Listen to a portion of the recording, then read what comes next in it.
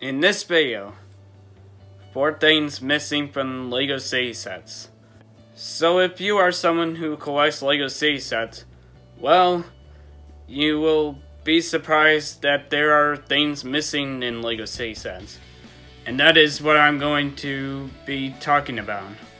One thing missing from LEGO City sets is power lines. LEGO City sets don't include any power lines. I'm not sure why they don't include power lines in LEGO City sets. I think it's because it would make LEGO City sets more expensive. Another thing missing from LEGO City sets is interstate signs. LEGO City sets don't include interstate signs. I wish LEGO would include interstate signs in their LEGO City sets.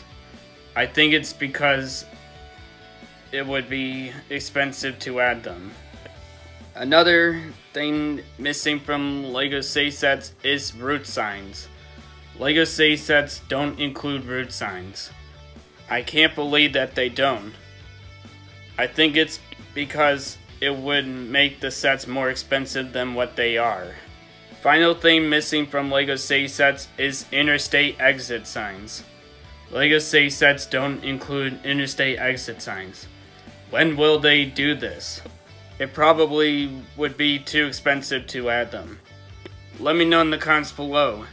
What LEGO tips do you want me to talk about that I haven't talked about? So let me know that in the comments below. And I'll see you next time.